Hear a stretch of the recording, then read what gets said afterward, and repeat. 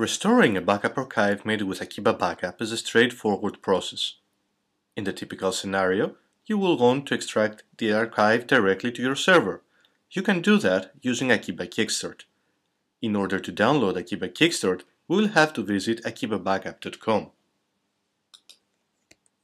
In the main page, just click on Download Official Releases.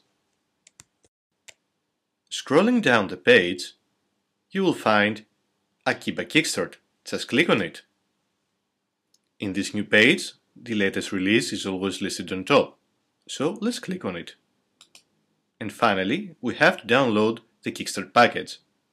Once you download Kickstart, you will see that it comes in a zip archive. We first have to extract this archive.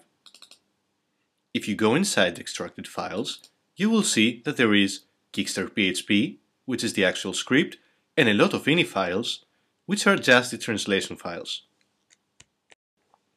Our next task is uploading Kickstart and the backup archive to our site server. So let's begin with Kickstart. I'm going to select all files and just move them to my site. Once Kickstart is uploaded, I will go and upload the archive files themselves. Very important.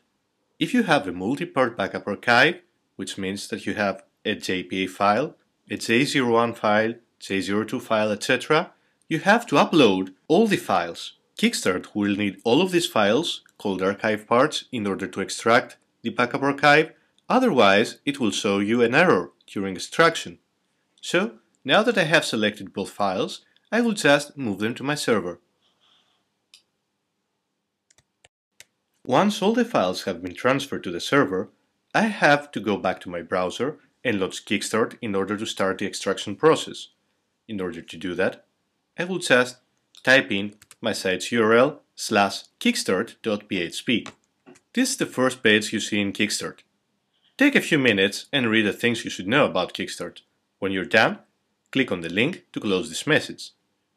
In the archive file drop-down, you will see the archive files that you have uploaded. As you can see, there is only one item on this list. Remember that I uploaded all the archive parts. Why only one file is showing here?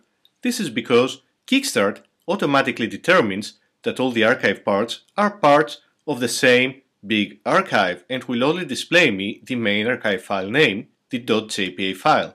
Just select it from the list. On most servers, you will also have to change the write to files method.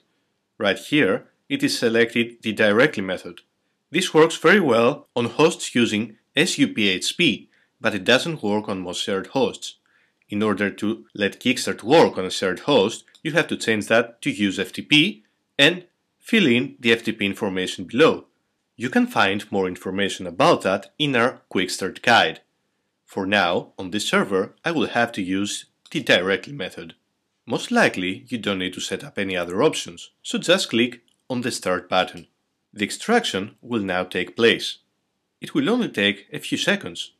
Once the extraction is complete, just click on Run the Installer button. This will launch the installation script which was included in the archive and extracted by Kickstart. The first page of the restoration script shows you some configuration settings of your server.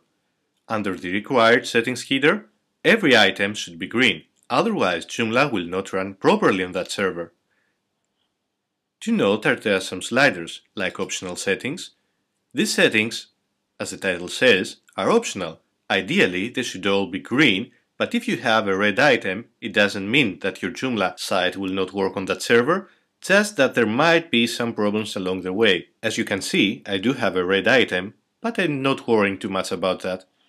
Let's just click on the next button. This page allows me to set up and restore my site's main database. Akeeba Backup Installer, the installation script Akeeba Backup is using, remembers the previous settings of your site. If you're restoring on the same server, just like I do, you don't have to change anything here.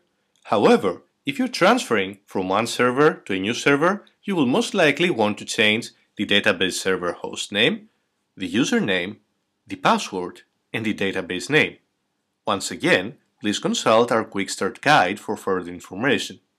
Right now, I can just click on Next. That was a very small site and its database restored very quickly.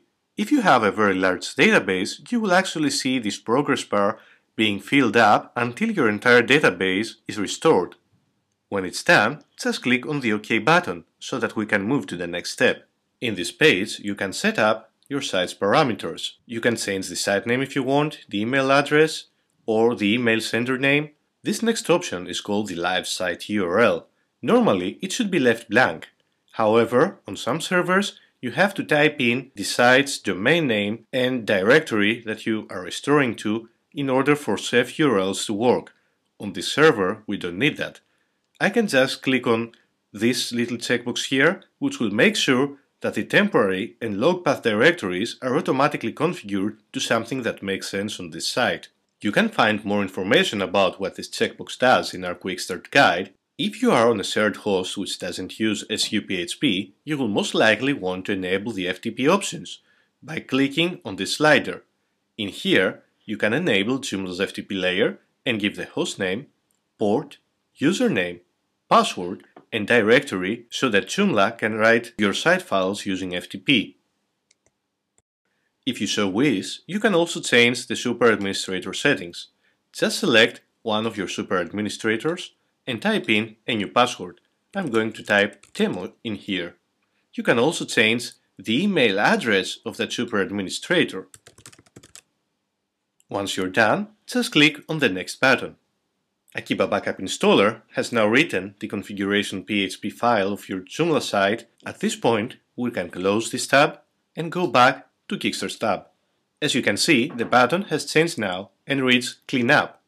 By clicking that button, Kickstart will remove itself, its translation files, the backup archive, and will also rename htAccess.bak to .htAccess. htAccess.bak is the temporary name under which Kickstart will extract a .htAccess file if it is present in your backup archive, so as to minimize the possibility of interference during the extraction process.